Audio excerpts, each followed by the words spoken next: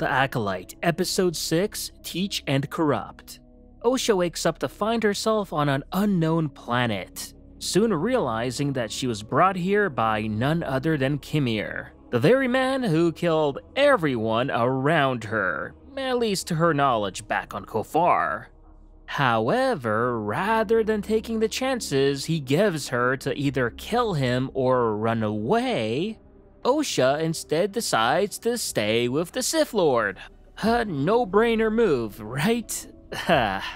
During their time together, Kimir claims to be a former Jedi a very long time ago who was once betrayed by his own master, even showcasing the whip-like scar on his back to Osha. And Osha questions him on this, asking how could he be a Jedi when she's never heard of him, then asking about his master, which he doesn't respond.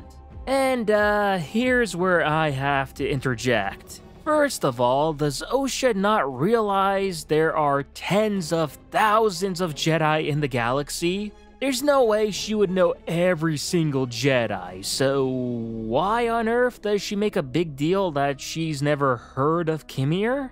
Besides, why even ask that question and not the one about him being seemingly a Jedi a very long time ago, where Kimir is still relatively a young guy? So yeah, how long ago are we talking about here?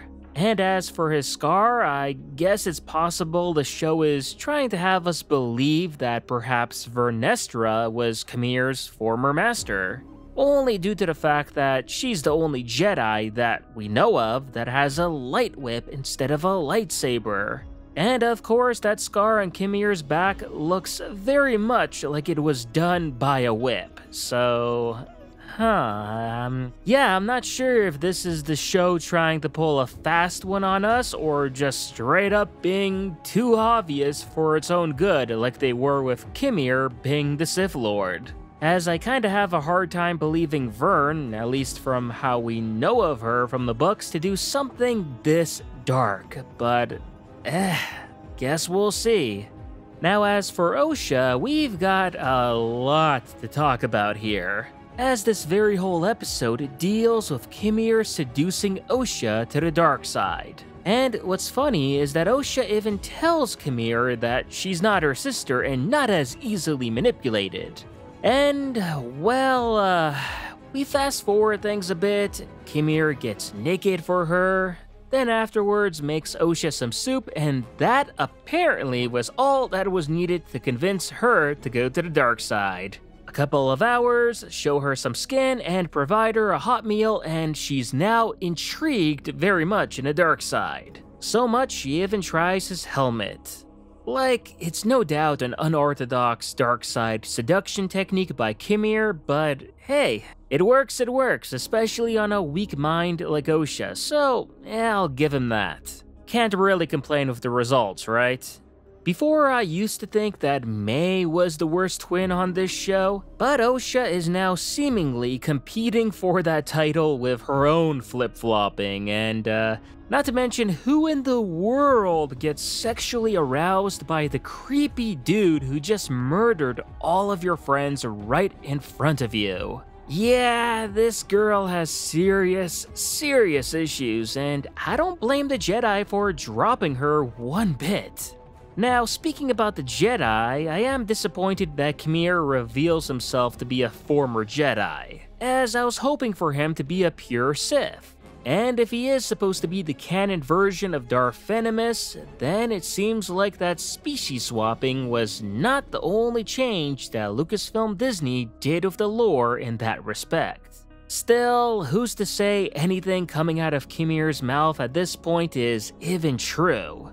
I will say though, Kimir seems to have set up an impressive camp in a Cortosis mountain of all places, which if you really think about it is a pretty sweet pad with a beachfront property and his very own lagoon and all.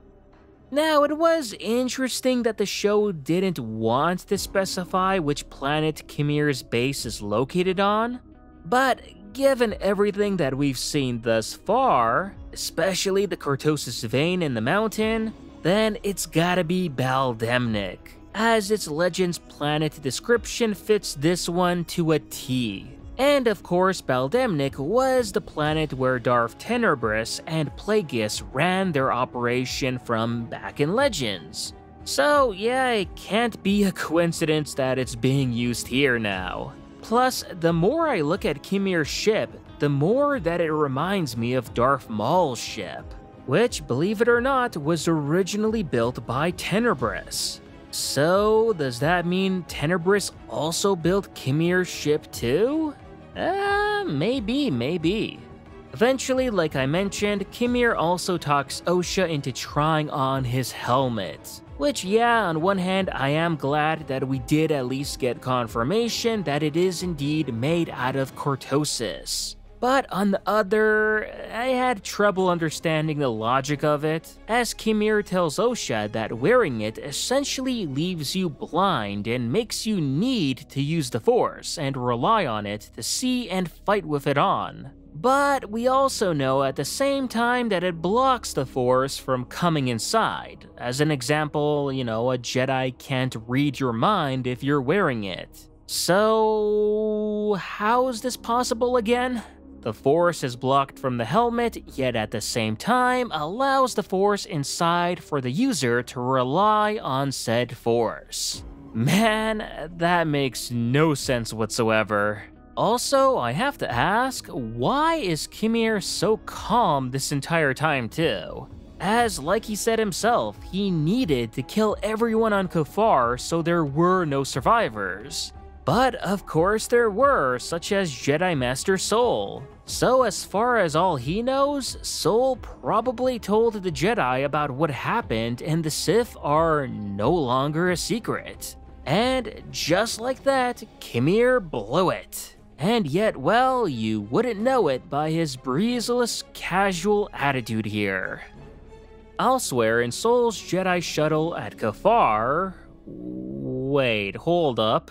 How is it that they're still sitting at Kafar after getting to their ship first, while in all this time Kimir was able to get Osha, carry her for hours back to his ship and fly her to his unknown base camp world planet, and Sol in this entire time has just been chilling here? Huh?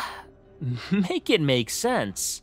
Anyway, some interference disrupts Sol's attempts to contact the Jedi Council when he tries sending an emergency call on what just had happened, leaving the Jedi only a partial message about Sol losing his whole team. So, that's all they know. Sol then asks May to help fix the ship's power, still believing her to be Osha, of course. But Basil, on the other hand, knows full well it's not and attempts to even attack her alongside Pip. And this attempt is nevertheless futile, and is really only played for laughs, ending with May factory resetting Pip, essentially killing him, while Basil scurries away. Meanwhile, on Coruscant, Vern hears about Sol's SOS and decides to travel to Kafar to investigate this matter personally, taking only a few Jedi with her. And I'm sorry, but this Mog guy, this Jedi who informs her of Sol's interrupted message, yeah, he kinda pulled me out of this show, and it's not the first time either. I'm starting to feel like all of the nameless Jedi in this show seem like they were just pulled off the street or something and fitted in for robes. It's not great by any means. Then, back on Sol's Jedi shuttle, there is a bit of a back and forth between May and Sol, with Sol the whole time being angry at himself for how he didn't sense or read Kimir's mind back in episode 2. As for him not to know who Kimir truly was, and well, Sol buddy old pal, I gotta ask, why are you beating yourself up over that when you can't even figure out that this entire time, that's not actually Osha in front of you? But luckily for him, May later tries to get Sol to tell her the truth about what happened on Brendok. But her wording reveals to him that she's not Osha.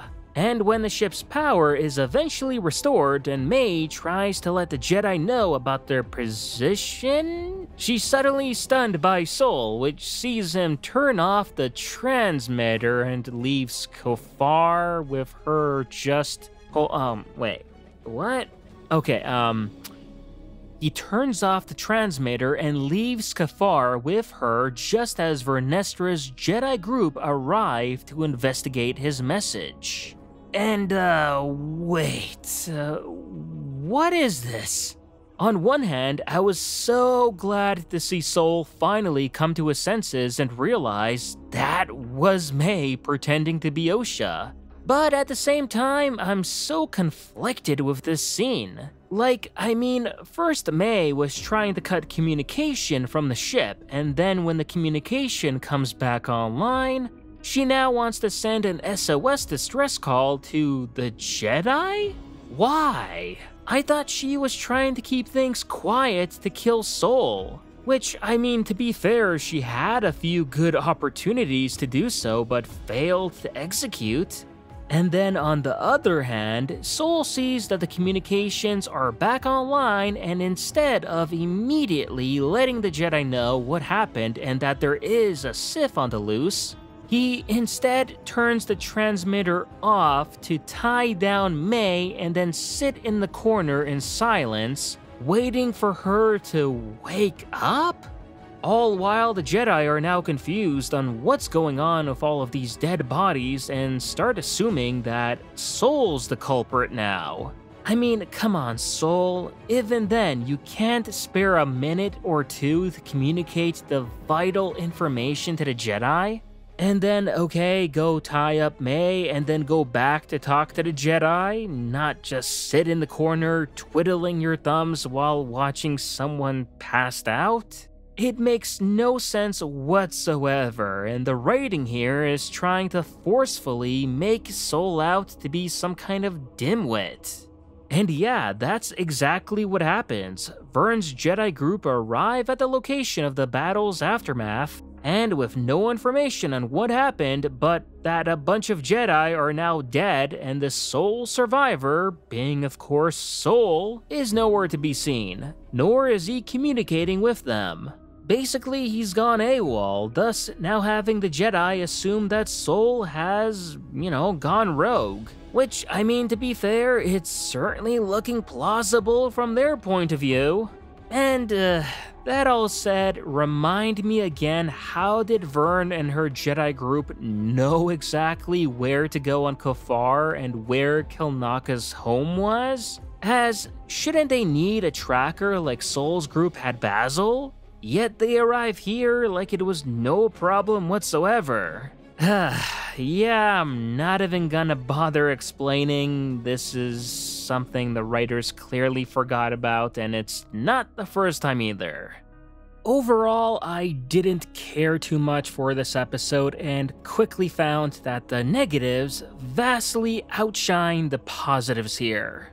Now, starting with the positives, and there are some. First, hats off to the director for the exceptional visuals, blocking, and camera movement, which as they were far superior to any other episode this season. So yeah, while the episode was poorly written, at least visually everything looked great. And after last week's intense action-packed episode, a quieter, character-focused episode like this was a welcome change, as this episode has steered the series into an interesting direction, which is both promising but also problematic, and I'm starting to not even like Osha now.